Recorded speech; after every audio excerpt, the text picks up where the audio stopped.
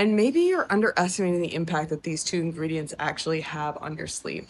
And I wanted to bring this up because I saw this study today that was published in the January to March Journal of Anaesthesiology that was actually comparing L-theanine and GABA versus benzodiazepines for anxiety in people before they were taking surgery. And this study found that the L-theanine and the GABA did just as good of a job at decreasing the feelings of anxiety on people who were preoperative as the benzodiazepines did, but without the deep sedation. So they did have relaxation effects that were about equivalent to the amount of relaxation that you would have before going to bed.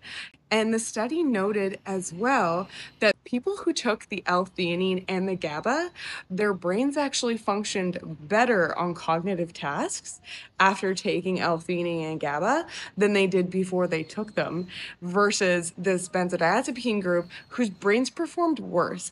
And that is so important for sleep because when you're sleeping, your brain needs to work hard to consolidate memories and to repair itself, to have clearance of toxins and things that are in your intracellular space. And if you're not able to do those difficult tasks while you're sleeping, you're going to feel kind of crappy in the morning, even if you were unconscious. And that's the boat that a lot of people fall into, which is that they slept at night, but they don't feel good in the morning. And so the GABA and the L-theanine really do help your brain to work more while you're sleeping so that you can feel great when you wake up in the morning.